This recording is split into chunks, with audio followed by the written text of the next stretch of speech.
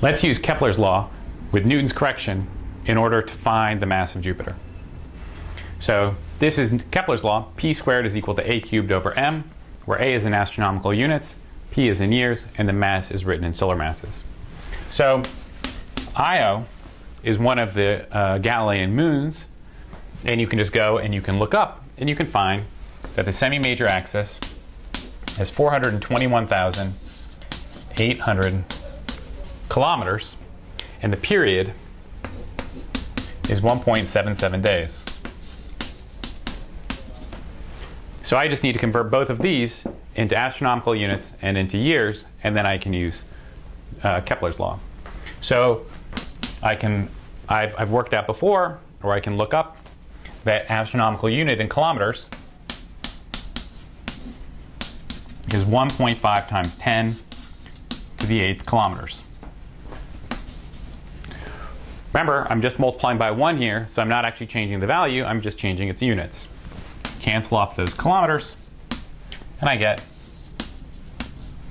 2.8 times 10 to the minus 3 astronomical units. Good. Okay, now let's do the same thing for the period. 1.77 days, well, I'm going to multiply that by 1 year over 365 days. Again, these are equal to each other, so I'm just multiplying by 1. I cancel off the days, and I'm left with 4.8 times 10 to the minus 3 years. So I can now just plug both of these into the formula I have, but where I invert it now. So I'm going to rearrange this formula and write that m is equal to a cubed over p squared, just swapping the m up here and moving the p squared down there.